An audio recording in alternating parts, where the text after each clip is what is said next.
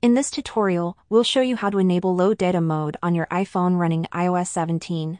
Low data mode is a handy feature that helps you conserve data usage and make the most of your mobile plan. Whether you're looking to reduce your data consumption or just want to ensure a smoother online experience while on a limited data plan, simply follow my steps in order to turn on this feature. You'll first open the settings on your iPhone, and then we'll open the cellular data section. For some of you it's gonna say mobile data or something like that, but just make sure you're opening your mobile or cellular data settings from the first section. After you open them, we'll tap on the cellular data options, or you may see mobile data options, so click on them.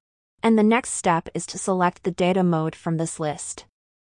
When you open the data mode section, it's gonna show us 3 different mobile data settings from which we can choose from.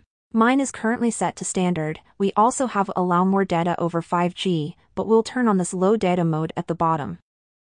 This will now reduce the cellular data or mobile data usage by pausing automatic updates and other background tasks that need an active internet connection. This option is handy if you are on a limited data plan and want to save up some mobile data. And that's about it. If you have any other questions or suggestion, make sure to leave them in the comments down below, and I'll see you in the next video.